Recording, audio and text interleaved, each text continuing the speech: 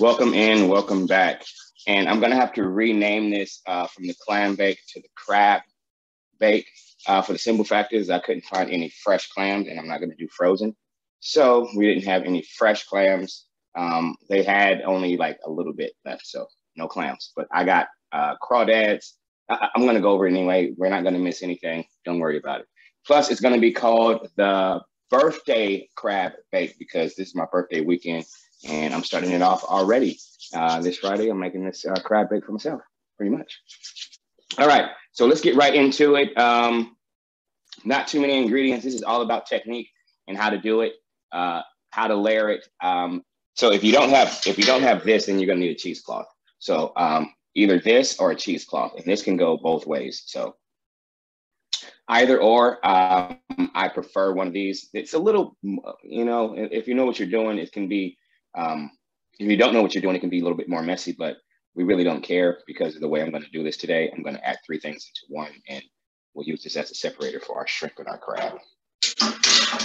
All right.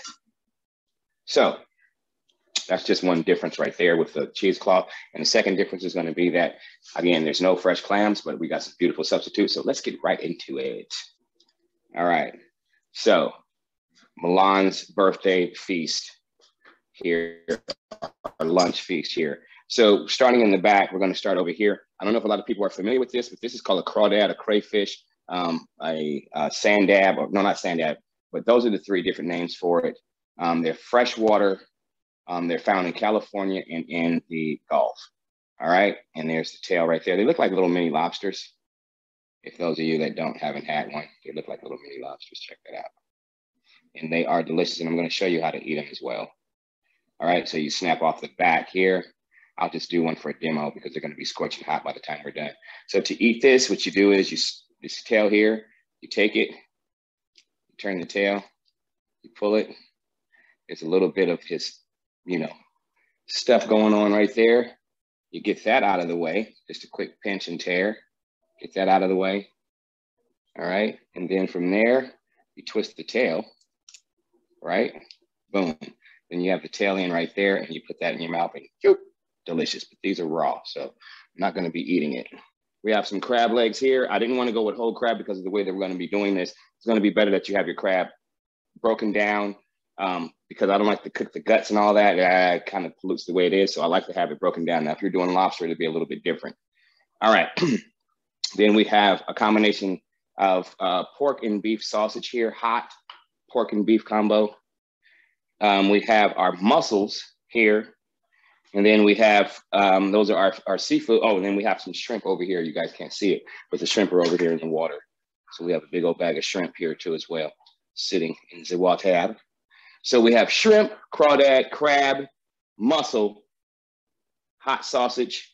Oh, and another thing too, there was no corn. So no mussels and no corn, guys. No corn, honestly, there was no corn. So we can do this with bread as well. So we'll substitute out for bread. For our dipping sauce, getting back to the spices, we have, and look at how bold these spices, I mean, not bold, but amount wise, we got to go big with this because the water is going to cook it down. So we have garlic powder, black pepper, red chili flakes. I love this stuff. And then my lemon pepper. Caught you with that one, guys.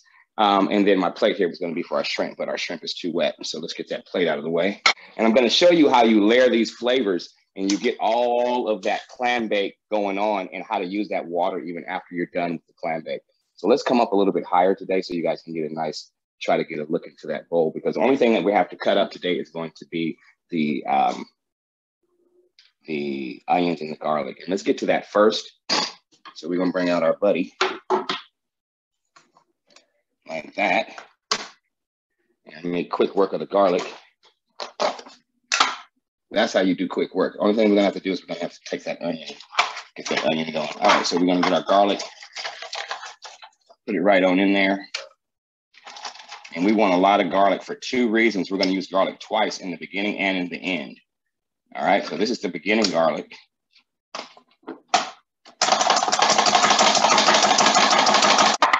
Tray over here.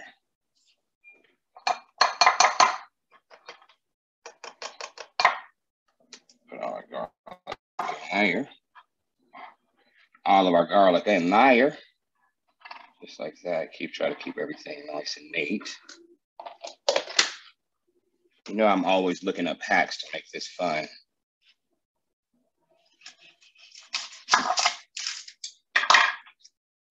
I'll show you next time. How about that? And then we'll cut this in half because we want to use it with the chopper out, right? We'll go like that. And we'll get the chopper up here. 1, 2. Put that little guy in there, and then we'll go for the other half. That way we just know that it's going to come out perfect. We don't have to worry about the skin being on there or the it not coming out right or it getting caught on the blade. This way we're solid and good to go every time. And we're going to grab that garlic because these are going in together. We don't have to worry about separating them. We're going to have about a full cup of onions and garlic. And that's what we're looking for. All right. And I'm going to take this onion again, get him in the middle. And 1, 2.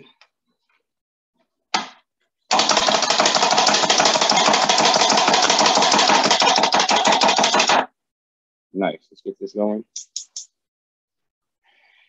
Take this out for now. You don't need it just yet. We'll get to that. Put this garlic over here. Yeah, buddy. All right, set this off to this side. I need a large spoon today. And let's go with this. I think I just washed everything. We'll go with those 2 guys today. Let's see which one works out better. Put our knife over here. Doubt if we're going to need it again. And when I say a little bit of olive oil, because we're looking for the water in the sauce, this is going to be all your sauce right here in this big old bucket of a pan. So a little bit of olive oil.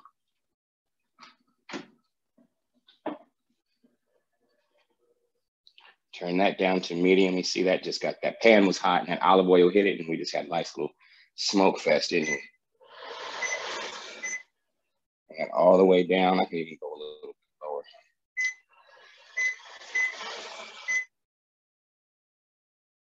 That's the lowest. All right, I could have sworn it went lower than that though. All right, all in with everything.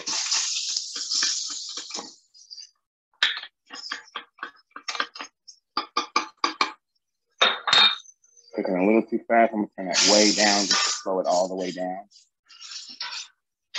And this onion and garlic is gonna be in here just for about 45 seconds to get it translucent. Not even translucent because it's gonna cook all the way through the whole meal. All right, so we come over here, we're gonna grab our sausage first. All right. And this is just about, I would say, 3.5 pounds of sausage. Turn that back to medium. And all of our sausage goes in here. We want these to sweat and create that. We want the oil to come off of that sausage. We want that little film that not film, but the grease that comes after that. We're gonna turn all of that into sauce.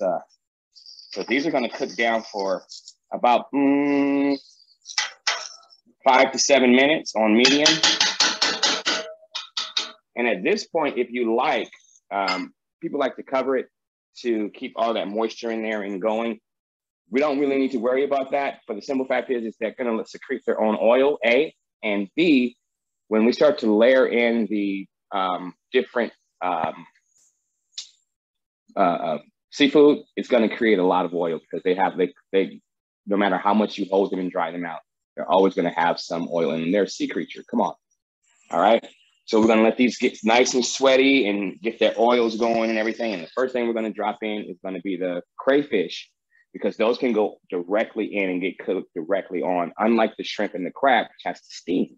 So the crawfish and the mussel is gonna go in, it's gonna go crawfish, then seasoning, then mussel, and then we put the topper on, and then we're gonna go shrimp and then crab. All right?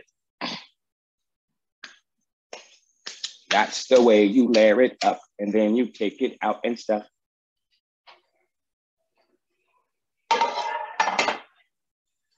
And oh, we forgot one thing. We do have one extra. Hold on one second, guys. I got a surprise for you. Oh, yeah. Taters. I'm going to show you how to make this quick. So what we're going to do with these taters, we're going to do what? Say 5, 4 or 5.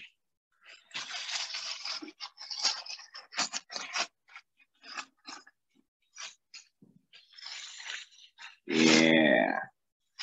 I'm going to go 5. I'm going to show you what you do with a potato to get it into the game and into the mix quick. Getting the stir. Nobody's sticking.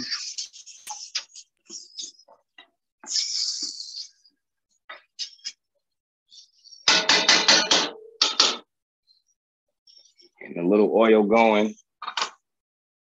All right, so we're gonna wet these, and then I'm gonna show you how to get these cooked really quick, right? Now what you're gonna take is you're gonna get your, do I have one? Nope. You're gonna get your knife, okay? Make some room.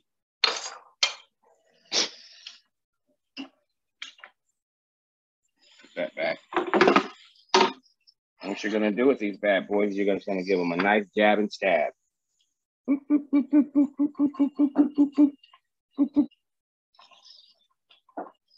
gonna cook a lot quicker like this.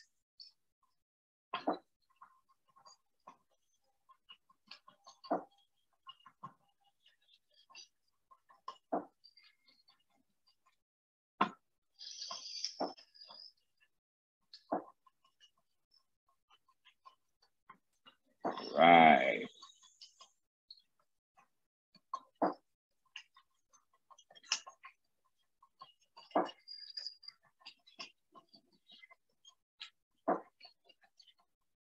Okay. First thing that's going to get in there, aside from those crawfish, is going to be those potatoes once that water starts to cook down. And we may even put those in some water by themselves. I think that's what I'm going to more than likely do. Yeah, I like the way these are coming up. But I'll put them in a medium-sized pot so that they'll start to boil a lot faster than if they were in a really large pot. People like to put them in a large pot. That water has to get hot, and then the potato has to get hot. That's a lot of surface area. If you crowd them and then add water, they'll actually cook faster. And that's why they tell you not to crowd things so you don't burn it. But in our case, we're going to use it to our advantage and crowd them. Now I got some nice oil coming off of there. That's what I'm looking for. Yeah, that's what I'm looking for. Nice. Those onions are not burning. I got nice oil going there. I could actually go for some more. I thought that was going to be enough to create this whole oil that I was looking for. But once the water hits it, it'll probably be really, really nice. Let's go ahead and try one of these bad boys. Got a few little sears on there, all the onion and garlic on it.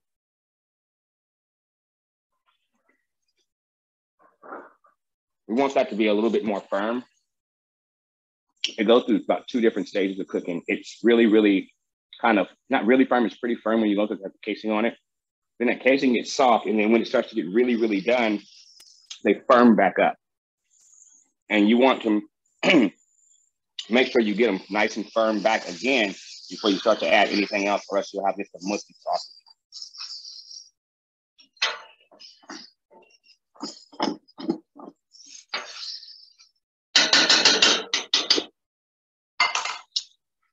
And that onion and garlic is taking up a little more oil than I thought.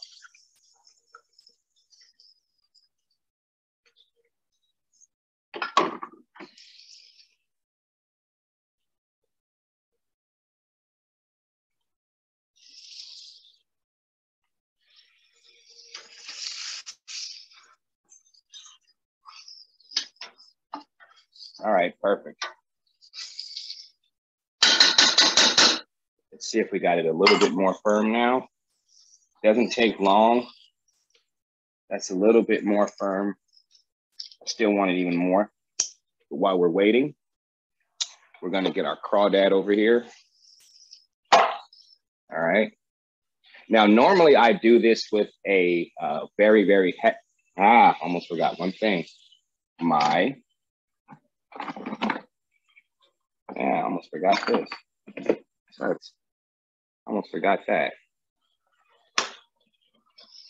That wouldn't have been good.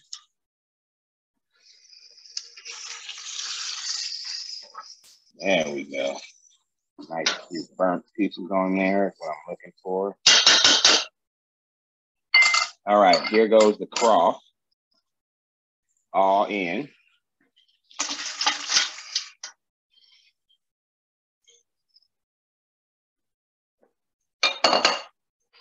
Now, these bad boys are going to start to get the heavy seasoning. So we come over here. We get the garlic powder. Oh, I remember that. Don't do that. That is so silly. I'm just going to give it to it. Garlic powder.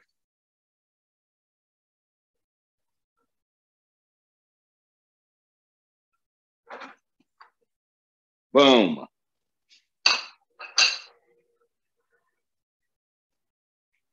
Then I'm going to come over here with my favorite in the world is the dehydrated butter and seasoning. This one is the store-bought one. This is not the one I get up in the in Monterey from the specialty guys. This is the store-bought one, which is pretty darn good anyway.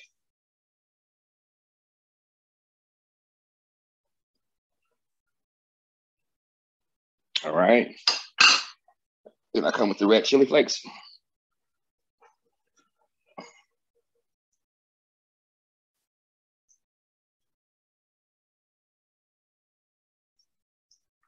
You guys can see completely into this pan. Notice that all these herbs and spices are sitting literally right on top of the crawfish. And I'm not going to stir this or let it cook down. I'm going to let that steam do its thing. I'm going to put a top on this in a second.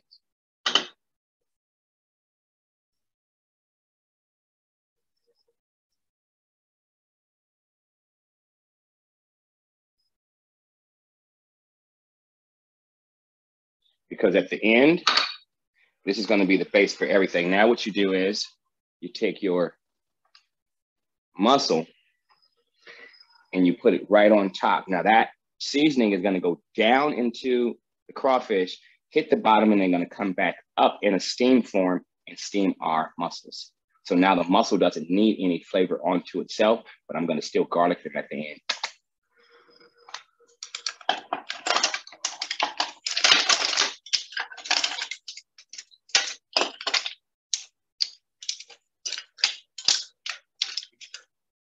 Oh, man. Right now, there we go. Doesn't fit, okay. All right, now we got that going. Let's put a little salt on our potato. Salt the water.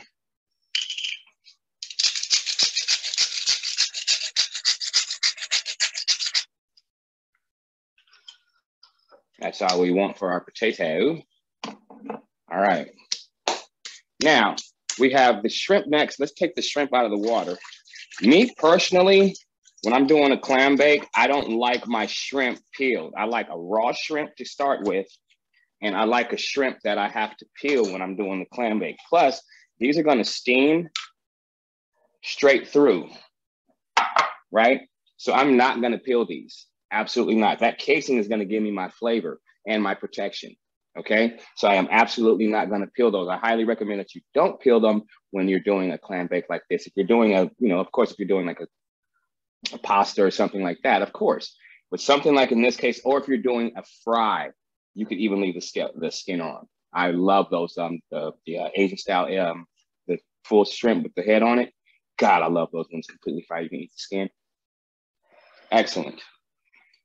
All right, so now we have that water coming down off of those mussels and off of the crawdad, and we are in the mix. Now I'm going to put a little black pepper on top of these mussels.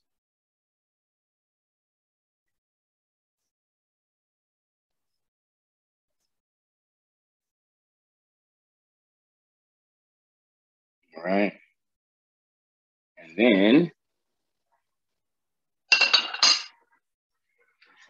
we're going to hit them with the Cajun.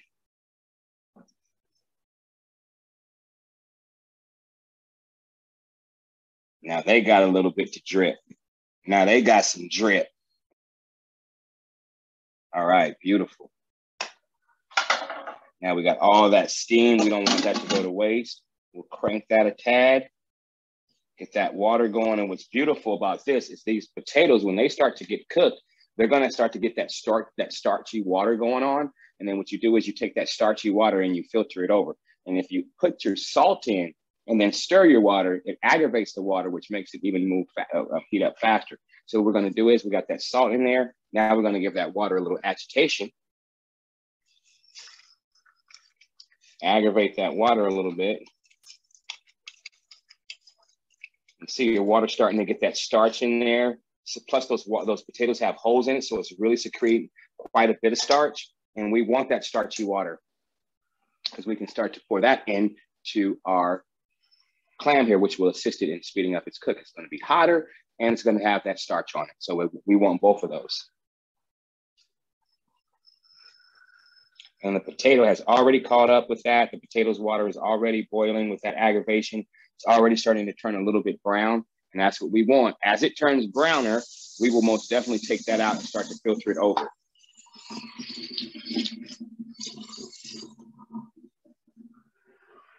It's kind of like when you save your pasta water, same premise.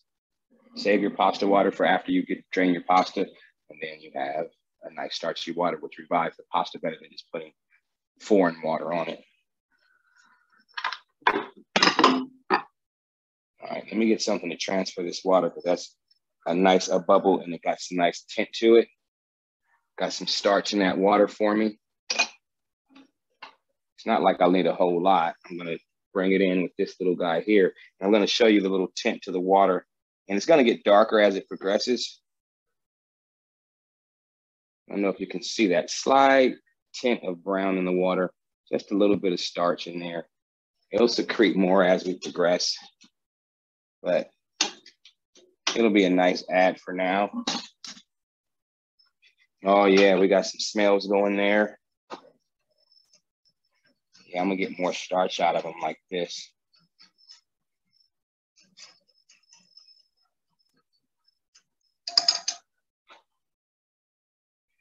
I just learned something too about when I did the falafel yesterday.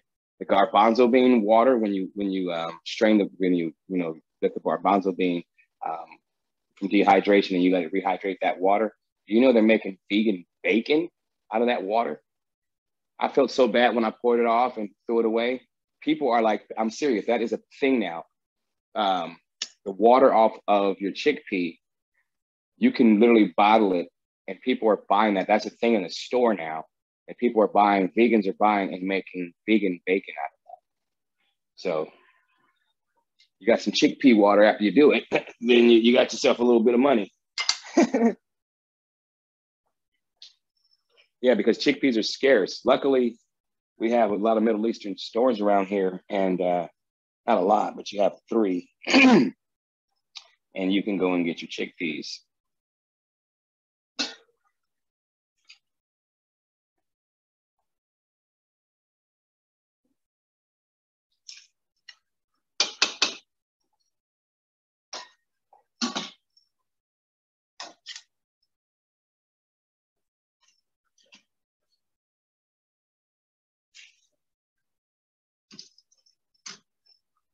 There we go.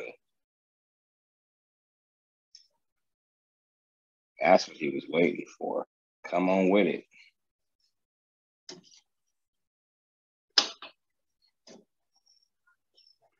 Nice, you see that?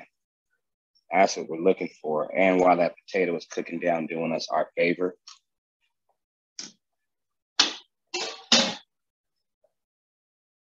Isn't that beautiful? How these just two are just working together. And he got started late because we know how to stir the pot, literally. We make the potato catch up with the cooking of the seafood. It might even be done before it. And at the same time, using the water from the potato. Come on, how is that? That's a super win-win. We'll cook you down and use the last bits of your water.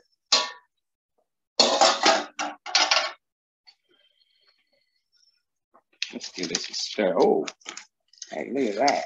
Look at that. Oh, yeah, we are ready to rock and roll. What are you guys doing over here? Playing games with me, huh? Trying to trick me.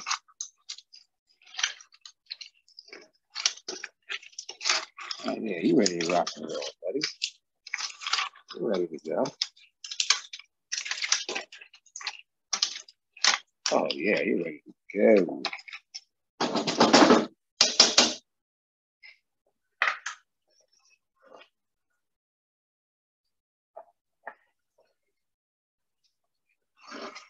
Now I'm gonna leave that top off to start to, I can put that heat up a tad. Well, I'll put the top on just for another second, for about another 2 minutes and let that reach to temp. Then I see how much fluid is in there. Then I'm gonna start to let that cook off because I have 2 more things that's gonna create more fluid. And I want that to cook off as it's cooking down. Make sense? Makes sense. All right, so let's get it up to temp so it could do its thing when I take the top off. All right. Get it hotter then because you get now the heat's going to be escaping. So I want that to stay at temp. So we got to get it a little bit above. So when the top comes off, it'll drop back down and stay exactly where I want it. So a little bit above, guys. All right, we got a little bubbling brown sugar. Yeah, we got bubbling brown sugar over there. We got bubbling brown sugar. Let's see what we got on the side right here. Let's see how far we're down bubbling. Okay. We're in a safe bubble. Let's see what one of these tastes like right now.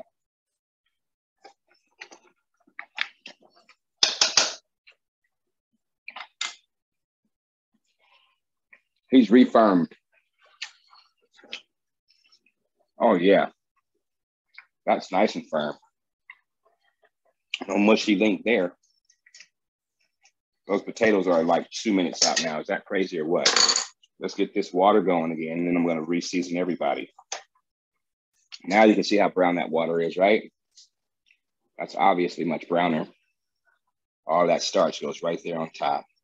That's what we want. There you go, buddies. Yeah, now I got a bubble on this. Say about 2 more minutes. I'm going to season it super heavy all over again. And then I'm going to put the screen on, and then we'll start to add the shrimp. I mean, the crab. No, the shrimp and the crab. So let's come over here again. I didn't really think that I was going to need this for the second round. Oh, oh, almost caught myself there. You see that? All right, so let's go again. Have a heavy hand on these days, guys. Have a heavy hand. Don't be afraid.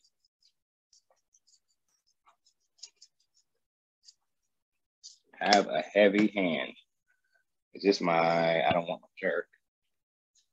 I want there we go. I'm kitchen sinking right now, guys. Kitchen sink.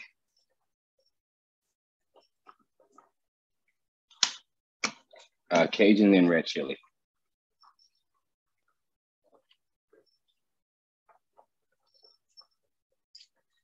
Red chili.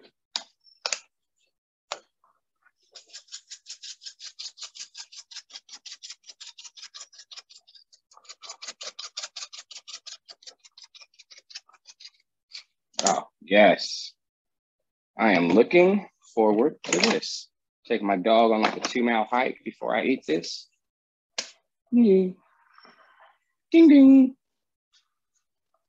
All right, let's go top, address the carrots. Address the carrots. Address the potatoes. Address the potatoes, and we need to go for another round of the garlic.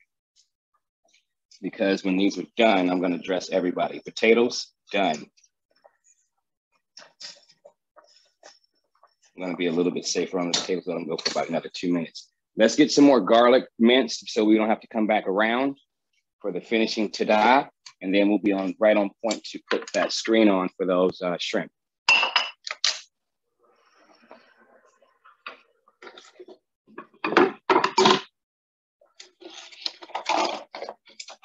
Open, top it.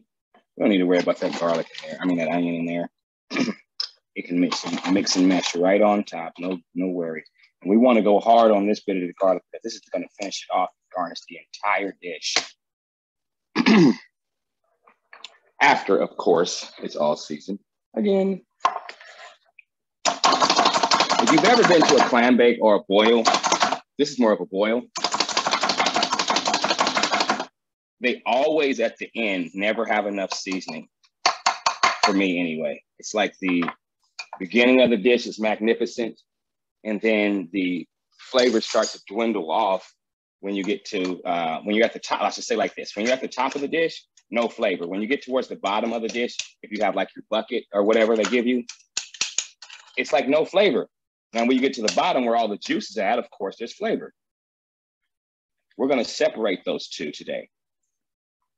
I'm gonna separate the juice from the actual mussel itself.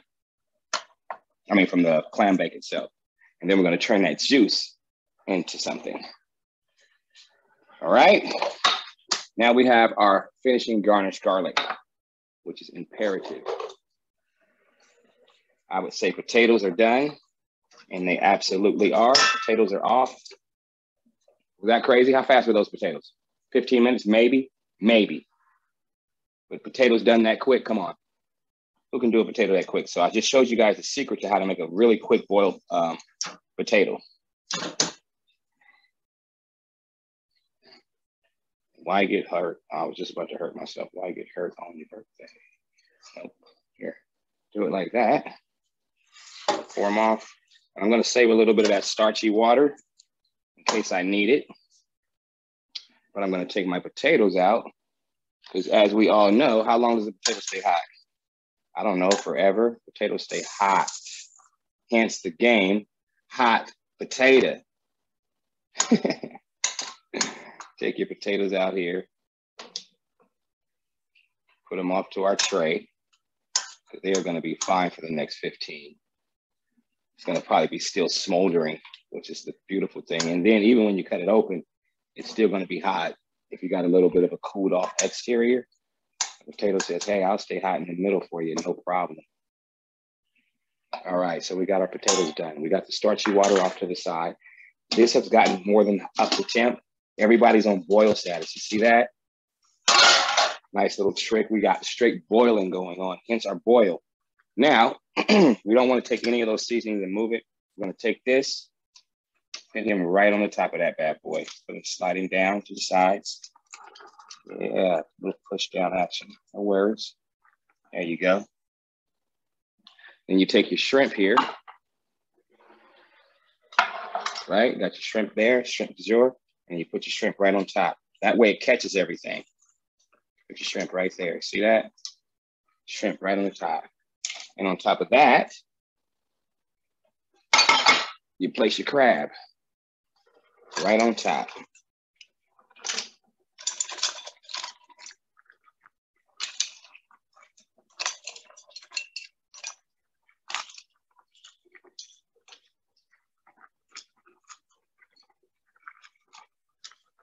Right? Oh yeah. Take a little bit of that crab water. Yum, yum, yum. The rest of that starchy potato water. Now, oh, and that's the good brown stuff too. That goes right. Look at that good brown stuff. Look at all that starch. Yes. Right on the top. Cover that. Boom, bap. You got about 10 minutes. We can start. If you'd like, you could go into your toasted garlic bread. Honestly, you're gonna have, the flavors are gonna be so bold. I wouldn't honestly do anything to the bread except for toasted. I wouldn't even put anything on it. You're gonna have, once I make that sauce out of that reduction of the water, we're gonna do a heavy butter, a little tiny bit of cream, and then we'll make a nice heavy sauce out of that. I might do, I think I'm gonna do cornstarch as opposed to cream, because it's seafood. I don't want to do a cream, so I'm going to already have enough of that. So we'll do the butter and we'll do cornstarch as opposed to that. 10 on that reduction. Now that's going to be a trick. To get this transferred is going to be a little bit of a trick, because at the end, we're going to have to probably do a strainer, which is no problem. But yeah, it's going to be nice and fancy to how you transfer it over. All right, so bear with me doing the transfer. All right, guys, so we are at our time. We have reached the point where everything has been boiling. All of our crab, all of our shrimp, everybody is nice and cooked. Let's take a peek at the crab. I know that crab is beautiful. Look at that crab. Oh my goodness. I need tongs now, see? This looks so awesome, guys. This is all mine. This is all mine. Happy birthday to me. Let me take a look at my shrimp here. Crab is on point.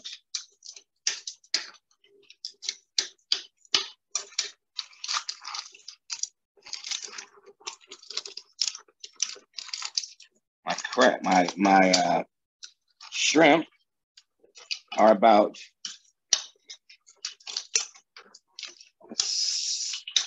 that's a lot of shrimp. So the bottom are done. We need to turn the shrimp. A lot of them are done, and we got some tigers still left in the bunch.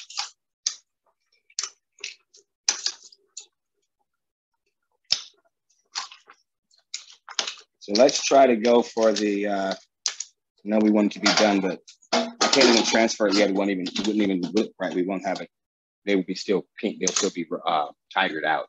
So let's give it another 3 minutes until right up to the point. I'll turn it up some. Nobody should get burned. We got a lot of water in there. All right, so the first thing that's gonna come out is gonna be obviously the crab. These smaller guys trying to get out of the way.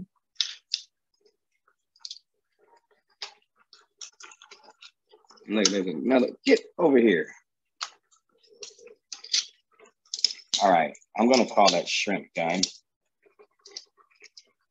Oh, here, look at that. I almost forgot one of them.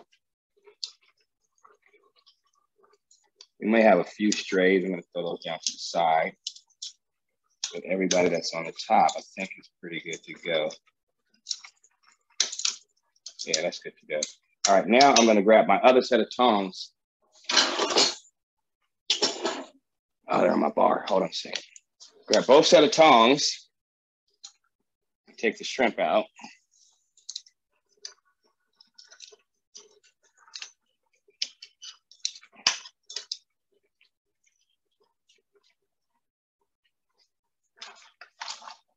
Shrimp.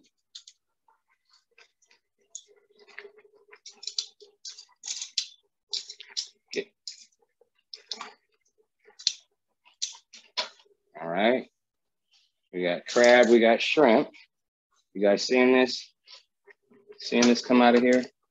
You got crab, you got shrimp. Now you got all these mussels and crawfish.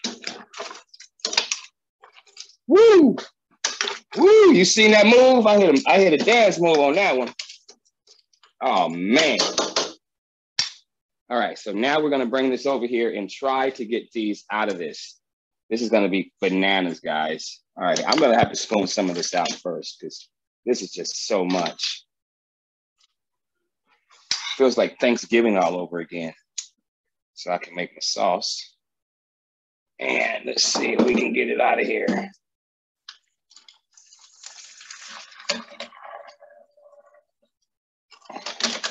All right.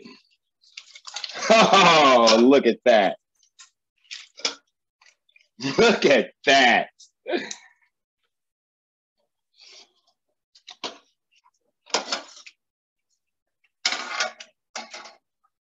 All right, let me get something. That is crazy. All right, I can hold this. All right, want that picture?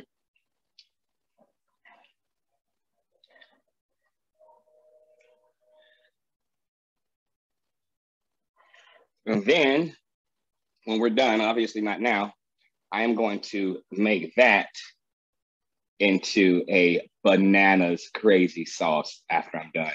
I'm going to thicken that up, not too much. And that's going to be a dipping sauce for all of that. And then understand that I didn't even be able to pour out the whole pan. So there's even more mussels, crawdads, and all that good stuff sitting in the pan waiting for us to eat. So in conclusion, guys, if you don't have a cheesecloth, you can use the layers. And I just want to show you all the flavor that are on these mussels. And they didn't even get direct seasoning. So just letting you know, if you do it right, everybody will get hit and everybody's going to have a whole lot of flavor. All right, from me to you, happy birthday to me. And if it's your birthday month, happy birthday to you. And I'll see you guys next time. Thanks for joining me on my birthday clam bake.